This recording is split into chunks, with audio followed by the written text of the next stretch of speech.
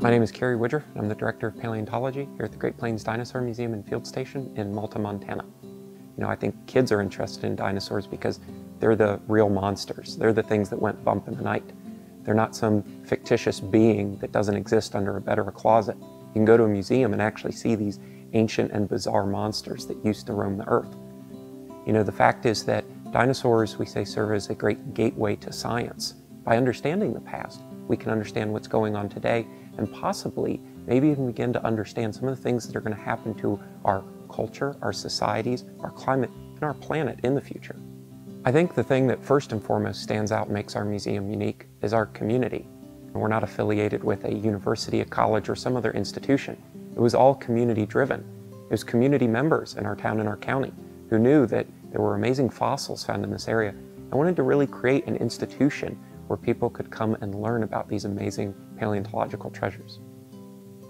Here at the Great Plains Dinosaur Museum, we have a lot of unique fossils as well.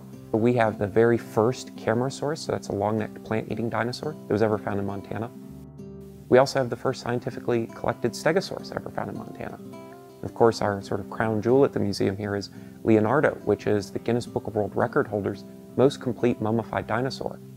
Here at the Great Plains Dinosaur Museum, we offer several different forms of outreach and educational events and programs. We do youth programs where we take kids out and teach them about regional geology and paleontology.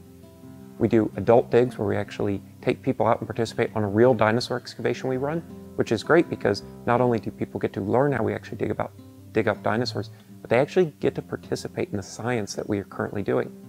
And we even do professional short courses about dinosaur paleontology. We showcase a lot of different dinosaurs and other extinct animals, but our emphasis is Montana. So almost everything in our collections comes from Montana, but the majority of it comes from right here in Phillips County and immediately within the Malta area. We also showcase a lot of the other non-dinosaur fossils.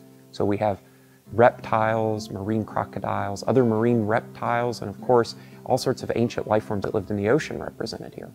We welcome everyone to come to Montana and to see all of the Montana Dinosaur Trail facilities and learn about the amazing paleontological treasures that Montana has to offer.